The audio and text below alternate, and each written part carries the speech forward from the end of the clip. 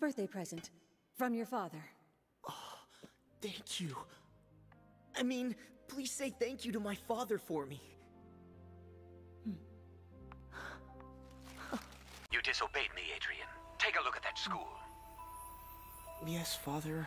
You will never, I say never, go back there again. Father, Without no. your bodyguard. He will drop you off and pick you up every day.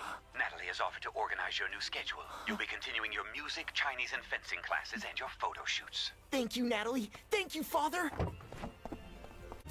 I'm sorry I became so furious over a book. I shouldn't have taken it without your permission. That book was the very last gift your mother gave to me before she disappeared. All I have left of her is this book, and you. But I know I can't keep the book or you locked up in this house forever. Does that mean you'll let me go back to school then? Thank you, Father.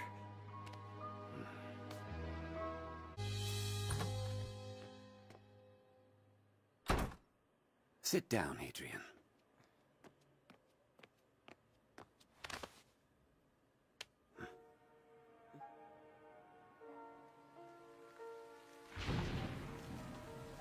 All you had to do was ask me.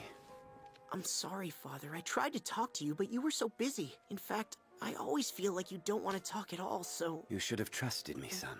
It's important for you and I to be able to trust each other. If you were to begin hiding the truth from me, then I'd naturally start imagining all kinds of things.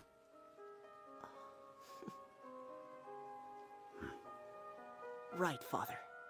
Thank you.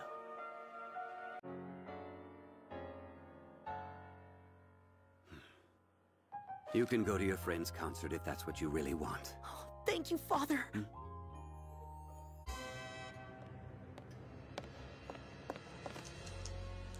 What is it? It's a gift I've made for Marinette. We're organizing a surprise birthday party for her. Marinette? You know, the girl who won the fashion contest? She made the hat I wore at your show.